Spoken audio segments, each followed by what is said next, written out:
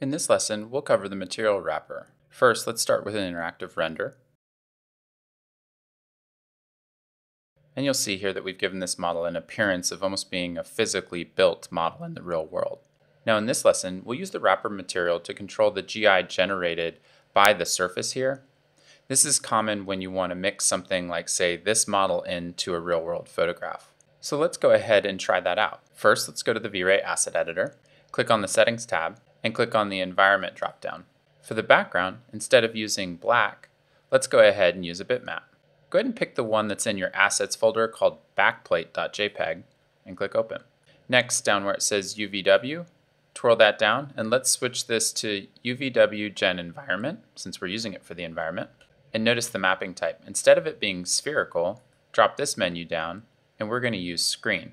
Then go ahead and click the back button. You'll notice here that this picture is far too dull in the background, so let's brighten it up. We can do that using the multiplier here next to background. I happen to know that 60 should be quite good.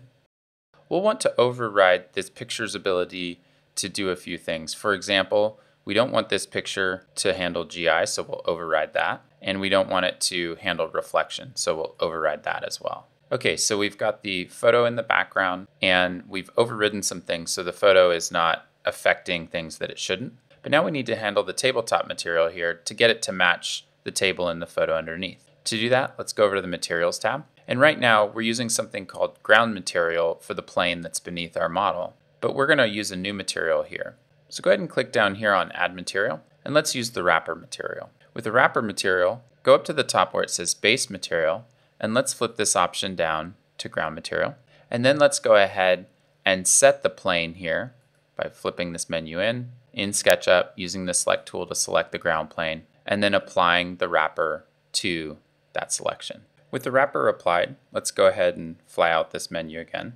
And down here where it says Matte, go ahead and check that box on, and you'll notice immediately that wrapper material helps us match the color a bit better. But we lost our shadows. So we need to also check on shadows here. Now we're getting those shadows back on. Now we can affect the shadow brightness up here where it says shadow brightness and a value of 1. Notice that if you go a little bit to the right, the brightness actually corresponds to them getting stronger or darker. And then of course to the left, we'll have the opposite effect. I'll go ahead and set it back to a value of 1.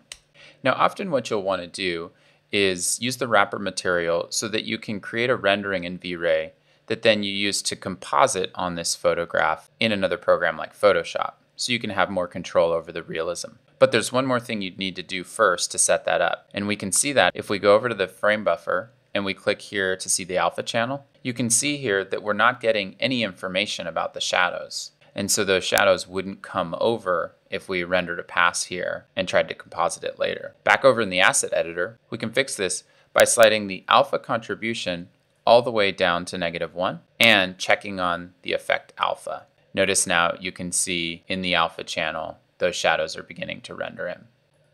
Once this is done rendering, you could go ahead and save all those channels. But the last thing, we've used the photograph to set things up to see if they look good. But when we actually create our final rendering to go out to something like a Photoshop, it's recommended that you render this on a black background so you don't get any artifacts at the edges of where you're rendering meets the photograph.